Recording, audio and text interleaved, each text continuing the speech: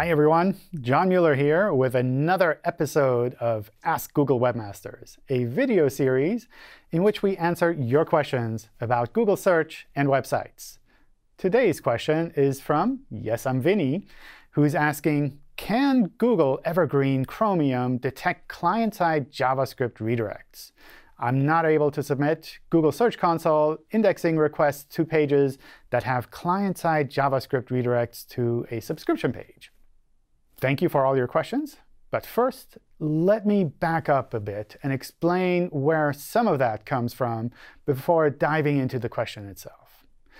Googlebot is what we use to crawl the web, to find public and crawlable pages that we can include in our search results. Over the years, we've started using a version of Chrome to do a part of that, to make sure that we can see what users would see when they use their browsers to view those pages. Until earlier this year, we were using a special older version of Chrome for that.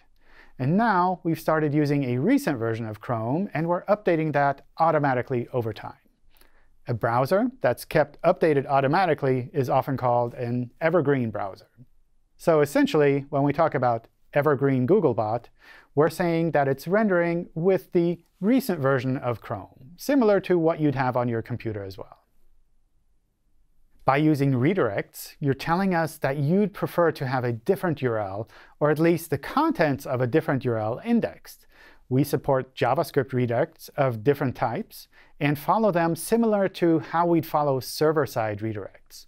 JavaScript redirects are important for, well, unsurprisingly, JavaScript-based sites, which we also work hard to support. All that said, submitting a URL for indexing that redirects doesn't really make much sense for indexing, since the redirect tells us you'd prefer to have the other URL indexed.